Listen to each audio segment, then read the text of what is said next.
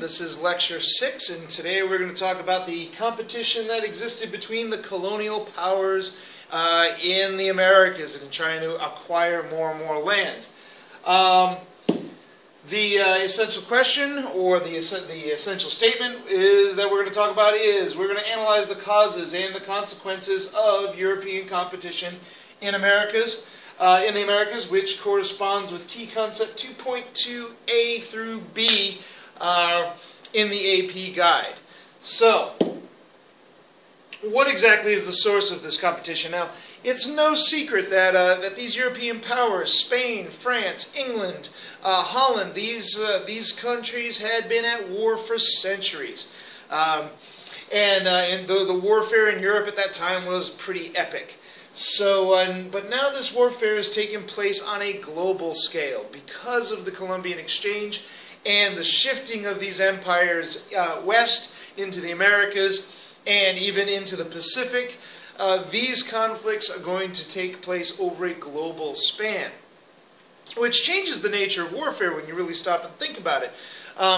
Instead of defending a predefined territory or nation and moving into another nation, now what we're doing is we're competing for resources. So what was the source of this conflict between these European empires? Well, as time was going by, there was actually less and less resources to access, and there were more and more people that needed these resources. Europe was undergoing a population explosion as a result of the Columbian Exchange.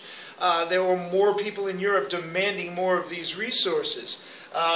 Europeans in the New World, their populations were expanding as well, especially the English possessions. Population was booming. In the meantime, so many of the resources, like arable farmland for producing tobacco and for producing wheat and other crops, were starting to get played out. There was a huge demand to expand their farming and agriculture westward into Native American lands. Competition for the fur trade, of course. Our little friend here, the beaver, was being hunted to extinction. There were fewer and fewer of them.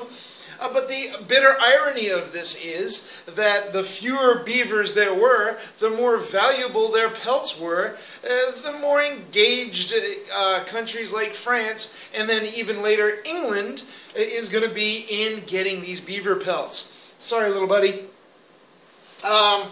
So this is part of it. So this economic, requirement for source of this particular conflict: growing populations, growing demand, and shrinking resources. Also, too, when we think about these Native American groups that existed in the Americas at this time, we really have to take a look at these as sophisticated political actors. They were not backwards people, as we've talked about in earlier lectures.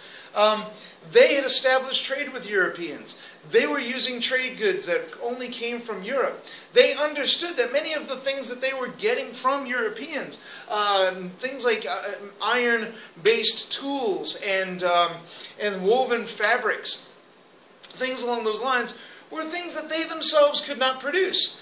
They were dependent upon European commerce for some of these goods that they wanted to have. We start seeing these Native American tribes starting to live very differently. Instead of the traditional longhouses, the Iroquois, for instance, we start to see many of these tribes building log cabins in a European fashion and wearing European-style clothing.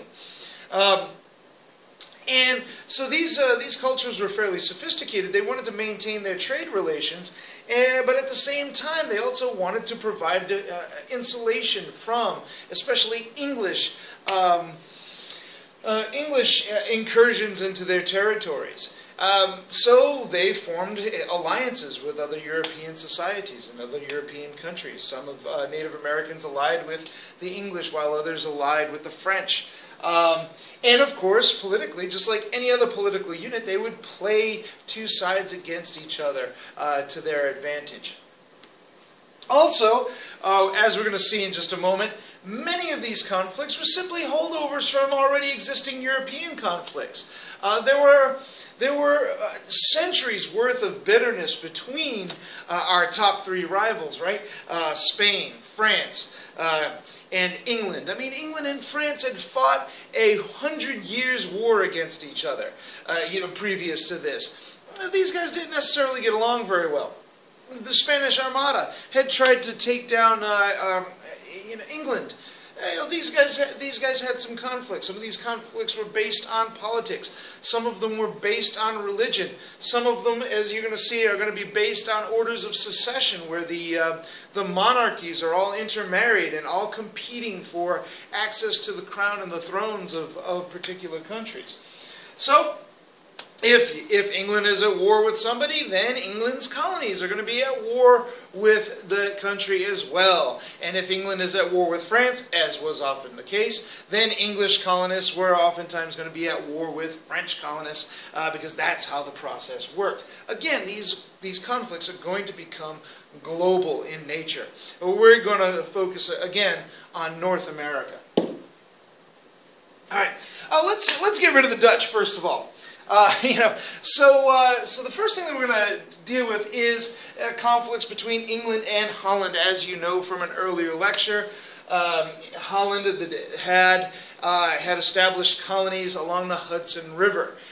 This colony of New Amsterdam was pretty much the resupply place for Holland's other colonies in the Caribbean and elsewhere in the Americas. It was pretty much the central hub of all of those other colonies.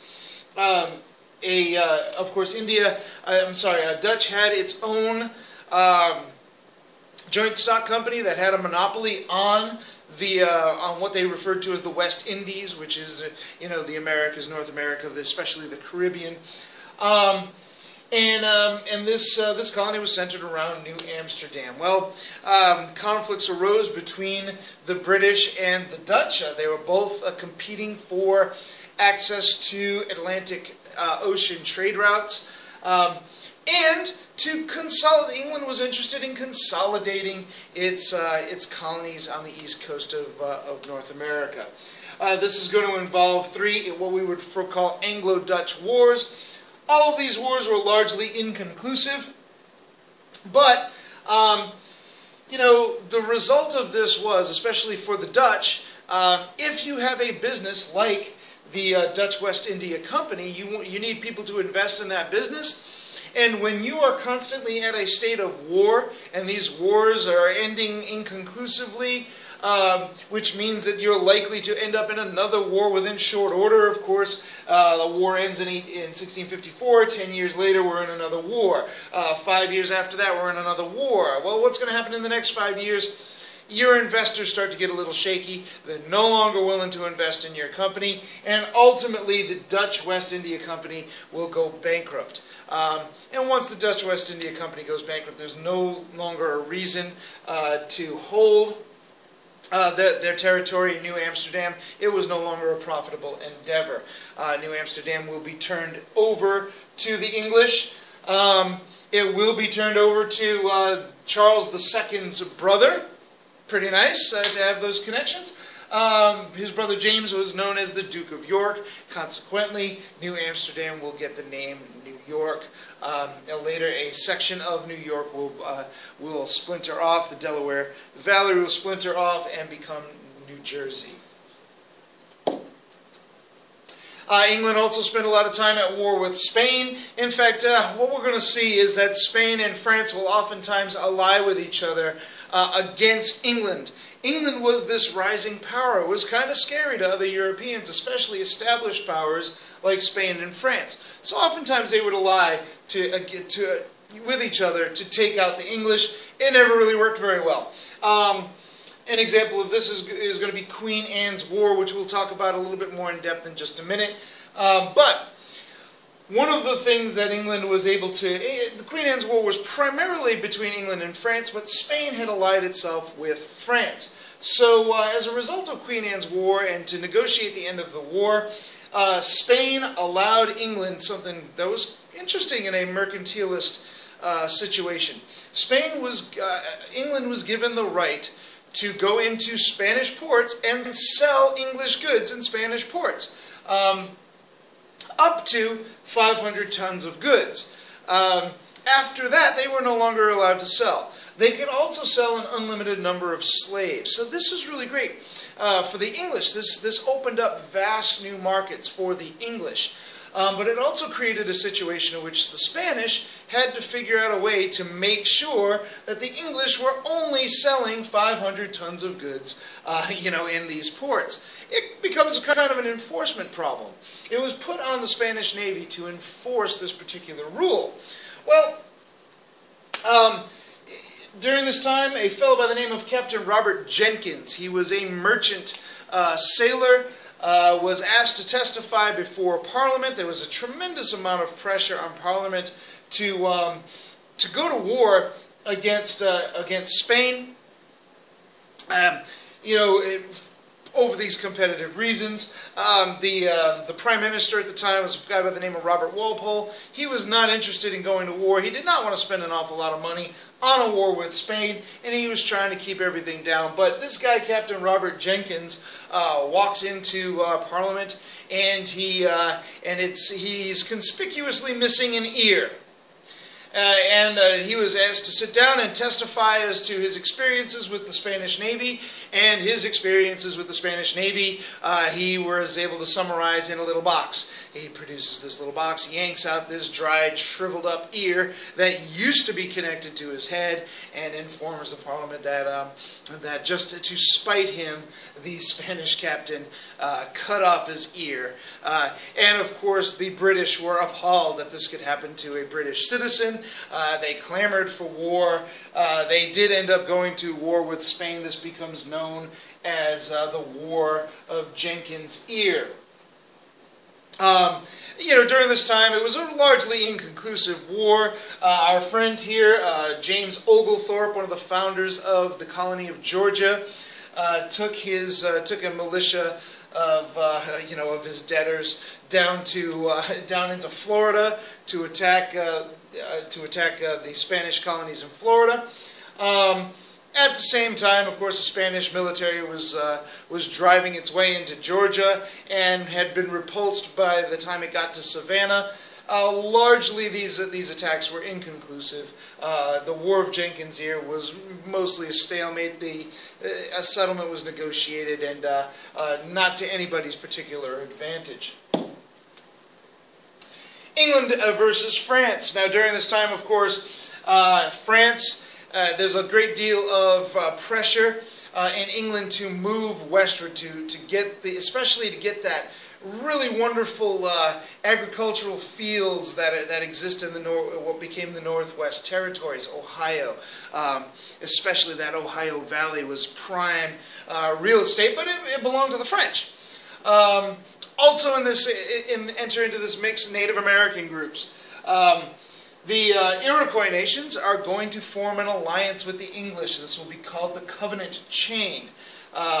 The covenant between the English and the Iroquois, that they would support each other in this particular region. Of course, the great competitors for the Iroquois were the Algonquin, who had allied themselves with the French. Also at this time, the British had decided to get into the fur trade. Our beaver friend is in big trouble. This was the Hudson Bay Company. And the Hudson Bay Company, the goal was to find fur hunting grounds, beaver hunting grounds, in which to participate in the fur trade, the growing, lucrative fur trade. At the same time, some of the things that are happening, there's a tremendous amount of conflict between England and France in Europe itself. Go figure. So among these conflicts, we have the War of the League of Augsburg. A relatively minor war as far as Europe is concerned. A fairly major deal in the Americas. This became known as King William's War, in which French and Algonquin tribes are going to attack and go up against English and Iroquois tribes as kind of a precursor to the French and Indian War that will happen later on. This war will largely be inconclusive. Many English settlements are going to be burned down. Some French settlements are going to be burned down. There's going to be an attempt to take out the French central colony at Quebec. That'll be a failure. Montreal will be taken and then given back. It was just a mess. Ultimately, too, after this, we have two wars that had to do with royal succession. Which king or queen would hold the throne in Spain, and then ultimately Austria. And you got to understand that Spain and Austria were part of the same empire, part of the same dynasty, the Habsburg dynasty. So in Europe, what was the War of Spanish Succession? In the Americas, became known as Queen Anne's War. Again, England versus France and Spain. We covered this a little bit earlier. During this time, a military contingent from South Carolina will actually go into Florida, actually chasing down fugitive slaves who had escaped and headed south into Florida, joined with some of the Native American tribes, maybe we'll call them Seminole tribes in Florida, and you know, we're living their lives. Many of them were seeking refuge in St. Augustine. These South Carolinians went down, actually attacked and burned, laid siege and burned St. Augustine. Again, the Queen Anne's War, largely undecided. It did establish the border between Florida and Georgia, the same border that exists even today. That came out of Queen Anne's War. Also, we have the War of the Austrian Succession, which in the Americas was known as King George's War. Again, this is going to be a war between England and, I say Spain, it should actually be France. And this will be fought mostly to a stalemate as well. Now, all of these wars were relatively inconclusive. But for England, that actually wasn't a bad deal. You got to understand that France and Spain were already established powers, and England was kind of an up-and-comer. The fact that England could fight France and Spain, and oftentimes combined French and Spanish forces to a stalemate, actually looked pretty good for England. Some of the consequences of these wars included increased military preparedness in the colonies. The colonies now understood that at any given time they could be called upon to get involved in the wars of their mother country. In the English colonies, that meant the presence of the regular British Army. It also meant that that many American males are going to be incorporated into militias. They're going to be expected to participate in militias when they achieve a certain age, and be prepared for combat with either European forces or with Native American forces. We also see that that as far as the colonies are concerned, the King of England is going to just make the decision of saying, hey, you know what? I'm paying basically to protect all of these colonies. Maybe it's a good idea to just make them all royal colonies. So you have all of these proprietary colonies and these corporate colonies. And what will ultimately happen is we're going to just make them all royal colonies. And for the most part, you know, these colonies that had at one time been run by companies or by individuals, well, British governors are going to be sent in, English governors are going to be sent in to run these colonies for the sake of the king. Of the original 13 colonies,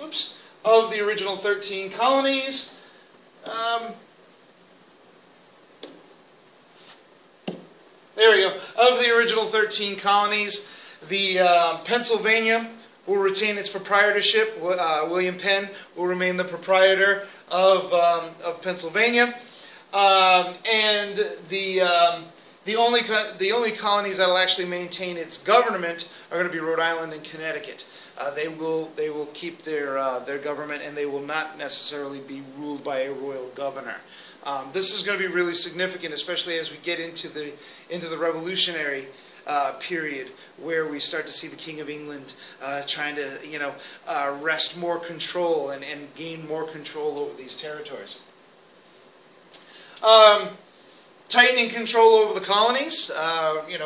If we're going to spend more to defend these colonies, we want more in return. So we're going to see increased taxes. We're going to see more and more things put on a list of enumeration.